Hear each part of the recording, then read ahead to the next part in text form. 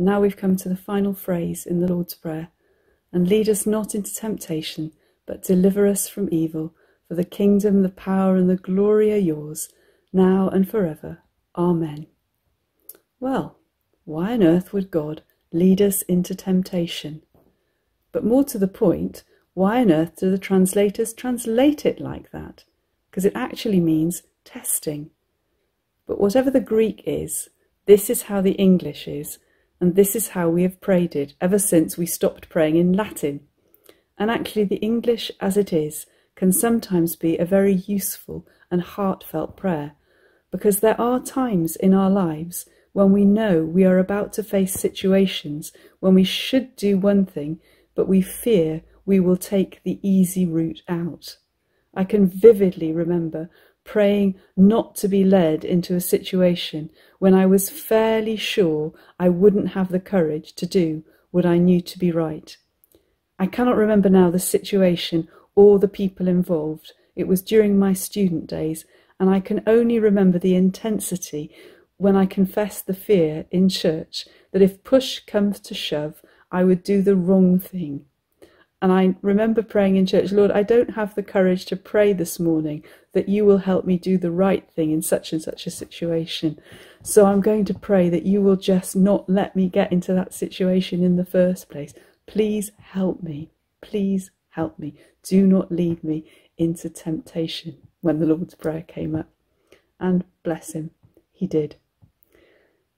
God answered my prayer, because prayer is about the real us. And every prayer, every phrase in this prayer is there for a purpose. Lead us not into temptation, but deliver us from evil. And then the final phrase, for the kingdom, the power and the glory are yours, now and forever. Amen. And we're right back at the beginning, our Father who art in heaven, and our eyes and the eyes of our hearts are lifted up back to the praise of God, to the kingdom and the glory, not so that we may be too heavenly minded to be any earthly use, but so that our attention to the world may be suffused by our knowledge of the glory and the love and the grace of God. Yes, kingdom is such a human word. The kingdom and the power and the glory sounds like a human despot. They're human words, but all we have are human words. And the topping and the tailing of the Lord's Prayer with these human words, Our Father in heaven, and the acknowledgement of the eternal kingdom and the power and the glory of God, actually offers us the promise of a place of peace and of rest and of solace. And at this time of lockdown, all of us, whatever our personal circumstances, we are all in need of rest and peace and solace. We, of course, need fun and joy and the mixing with other people.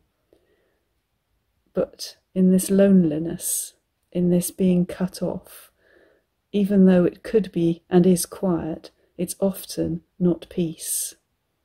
And so as we pray this Lord's Prayer, this familiar prayer, as we lift our eyes to the heavens, let us ask that God's peace may suffuse our loneliness and turn our quietude into his solace, that our solitude may be suffused by the knowledge and the grace and the presence of his glory, that our enforced isolation may become a well of the solace of his grace, as we catch glimpses of his kingdom, that while it lies beyond us, is here within us, in our midst.